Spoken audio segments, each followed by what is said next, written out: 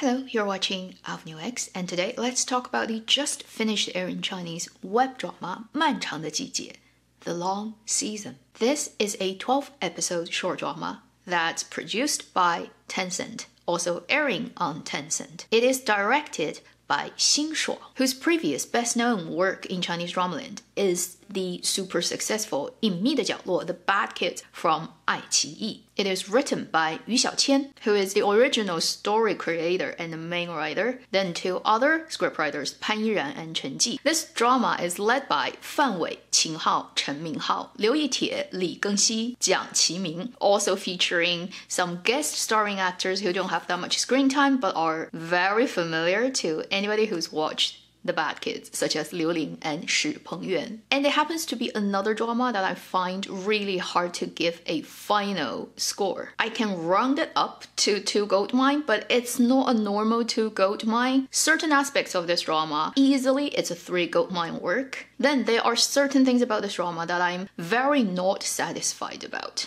As usual, let me first introduce the story to you, then we'll talk about why I have such a mixed feeling about this drama. This is a story that has 2 timelines about 20 years apart going on at the same time. One is set in 1998, the other is 2016. And it's focused on 3 main male characters played by Fan Wei, Qin Hao, Chen Minghao. It's set in a northeastern small city that is based on heavy industry, in this drama's case, steel mill. In China's 1990s, a lot of national such big industries went through a huge change. You will see that in 风吹半夏 last year and many other recent dramas. So this is yet another set in that period of time drama. The roles Fan Wei and Qin Hao play all work at this steel mill, one as the train driver, the other as an office administrator. Then Chen Minghao's role in the 1998 timeline is a local policeman. These 3 men all get involved in the investigation of a murder case that happened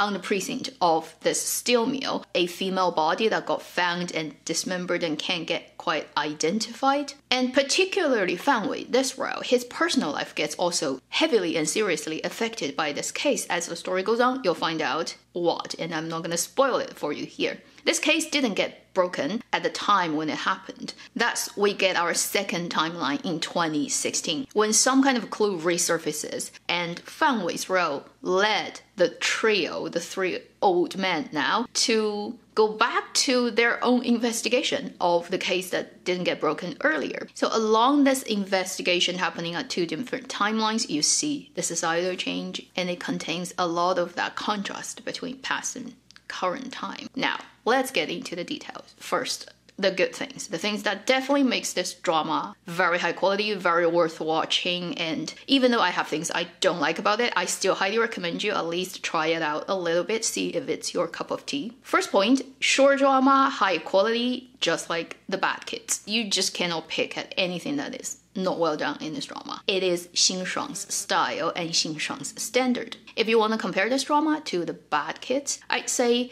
this drama is less of a typical thriller crime drama, more of a showing the details of life and character-driven drama. Therefore, it's not so heavy and so stylistic on the crime drama style thing as The Bad Kids. They picked autumn or fall season for the story to happen in the northeastern town, because in one interview this director said usually Dongbei, northeastern China, gets represented on screen with this cold quality because it's snow covered, just like Winnipeg, and then it has heavy industry. They don't want to do that anymore. They want to make a warm Dongbei. So even the color grading of this drama is mostly on the warm side of things. If you're a very picky drama watcher, you just want to look at the best of the best production quality, then this one probably comes to the top 1 or 2 this year so far from Chinese dramaland. Also, because Tencent did this drama and they started to do Dolby Vision drama this year. The first one was 3 Body. If you do have devices that are up to date enough and you watch it from Tencent's Chinese, at least version official site, the highest level you can pick is Dolby Vision, and it does make a difference. I don't have a huge screen that can play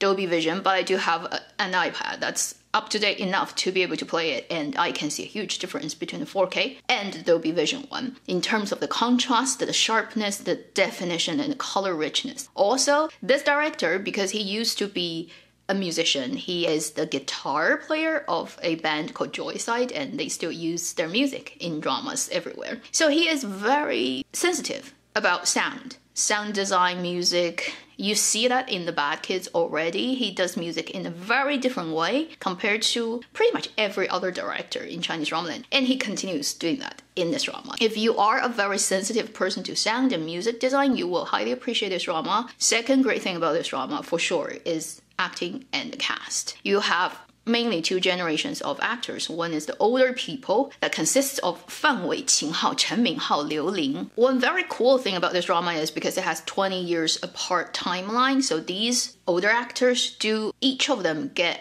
an aged makeup design in the 2016 timeline. Either fatten them, change their skin texture, change the wrinkle, hairline. That's another really interesting thing that doesn't happen that much in Chinese drama land. But in terms of the acting, right, the older actors, they're just way too good to need any further compliment from Avenue X. Particularly, I'd say Fan Wei is known in China best as the comedy on stage actor because he was collaborating with Zhao Benshan for years during Chinese Spring Festival variety show. If you really have to rank the calibers of Chinese actor of his age range, he would definitely end up in the top 5 list type of national treasure actor. And there will be so many golden moments he delivers in this drama that will definitely make every human watching this drama get what a good actor can do. Then for the younger actors, Li Gengxi, Liu Yitie, Jiang Qiming, they also did a great job. In my opinion, with the people I've seen their previous works, this is the best acting they've delivered so far. And with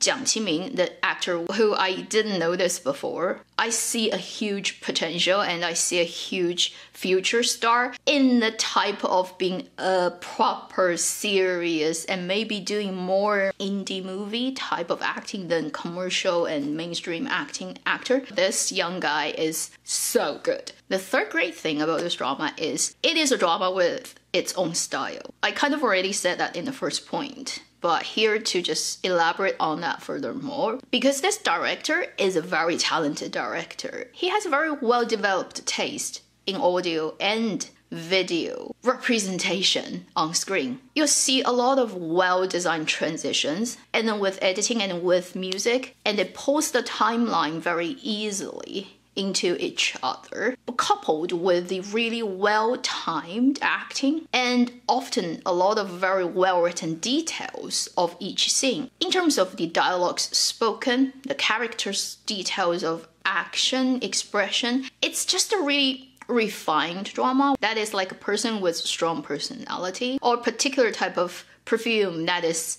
done by a very artistic designer that is not like most of the commercial, perfume you buy in Sephora. The drama feels like that. So it's another reason for you to at least go and check it out. Now I've said all the great things, seemingly that it should be a 3 gold mine, right? And why do I find it so hard to actually give it a final evened out score that makes sense? Well, it mostly comes from my genuine watching experience. I watch this drama every day as it updates. What I realized about this drama is around the point 8 or 9, I start to suddenly lose interest or not really care about what's gonna happen. And also, as that was happening, another drama caught my attention. And I find watching that drama and this drama creates such a strong contrast of experience. The oh no, here comes trouble. For the long season, it is a drama that I've watched through 12 episodes. I don't feel I've wasted my time, but I will never go back to rewatch it. And for the drama, No, Here Comes Trouble, I've already watched it 3 times, the first 8 episodes. So I've watched 24 episodes already. And I probably will go back and rewatch it again at some time because it is a drama that is possible for you to rewatch and re-enjoy. Whereas long season is like good for the first time and that's it. Done. I think there are a couple of reasons why this is happening to me. First point, I feel this drama made a mistake picking a crime story as the main motivation and drive for the thing to happen. And why I feel this drama is so much less enjoyable than The Bad Kids, although production quality-wise they're on par, is The Bad Kids is a pure classic crime thriller drama. It is People finding out other people's secret, and these two groups of people compacting from day one, first moment that this is such a story, and it carries it to the end. It's a tagline drama, write one line, and everybody kind of already see what it's likely to be. Whereas the long season, if you say you can write it down in one sentence, the tagline of this drama, what it is, it's very hard to do that. Because although it has this murder case as the drive of the 98 and 2016 timeline, it is so not the main point of the story. Most of the time, you're seeing these three men in their two timelines, details of life. Everything you can think of, their career, their private romantic relationship, their relationship with their kids or other people, bureaucracy, working place, and the drama actually really wants to tell that part. Even in interviews, the director said that he just wants to make a story set in northeastern heavy industry town in autumn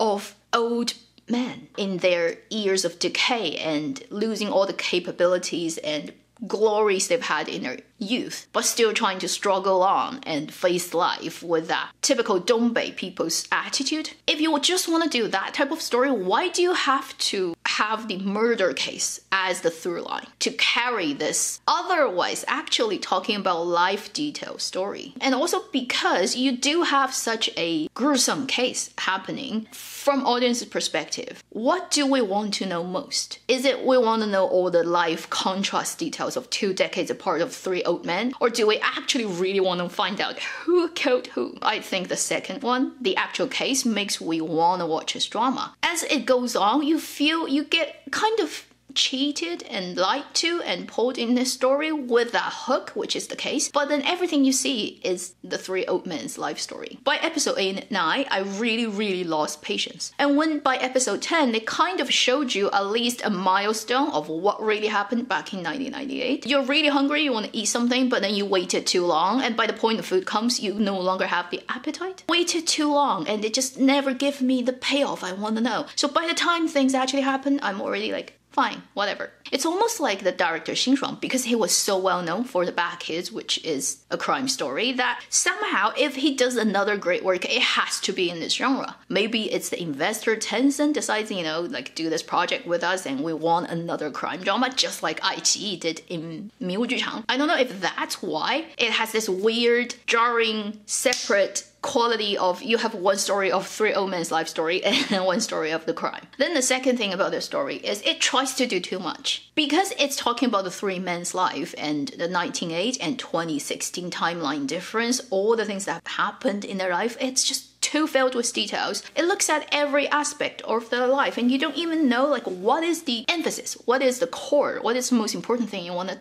tell. Here, I just give you a little bit spoilers. If you don't want to hear about it, jump to this. For the role Qin Hao plays, his acting is impeccable, his role is interesting, and you do love his character. But oh my god, how many things have happened to this character? Early days of his romantic relationship, we'll see how he tried to charm the girl and they marry, but actually the nurse has this relationship with the factory leader and he is the guy who knows actually she has a relationship with that guy and she's pregnant and she kind of like got involved with him because she wants to find her kid's father, but the kid didn't get born, and they had this marriage for 20 years and it breaks at the end and they divorce, but then they still love each other, and he dies in this accident on the day he gets the lottery ticket winning. Come on, stop, slow down. You have just too much things going on. Do you have to pile up that much dramatic things on one character to impress your audiences every step? It gets to the point where you're like, okay, it's too much.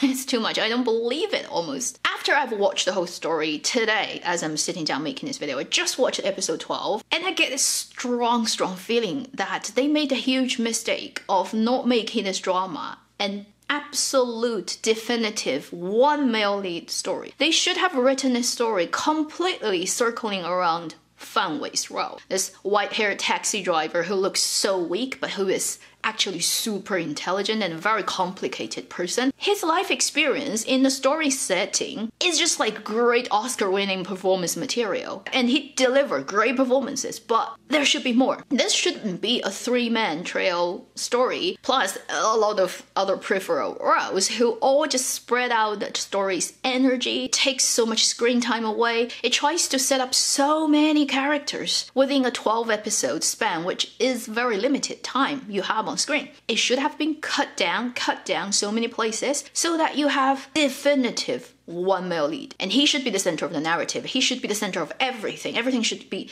just happening around him. Because this actor is so good, he will be able to deliver all those pillar performances you want. And if you just lean all the energy on him, it would be that one old man story. Just by imagining it, I think it will be a much sexier story. Those are pretty much everything I want to say about this rather interesting drama, The Long Season. I would still say it's a highly recommendable drama to most of the viewers. At least you should venture into it to have a taste of it and see if it's your thing. But then I would warn you that in terms of case breaking, finding out all the details about the murder that this drama has, the pacing, the delivery, the payoff, the timing of things may not satisfy most drama watchers who like crime stories. That is my final opinion on this drama, 漫长的季节, The Long Season. Hope that's useful for you to decide whether you should check out this drama. Thank you for watching. I'm New X. I'll see you in my next video. Meanwhile, live long and happy drama watching.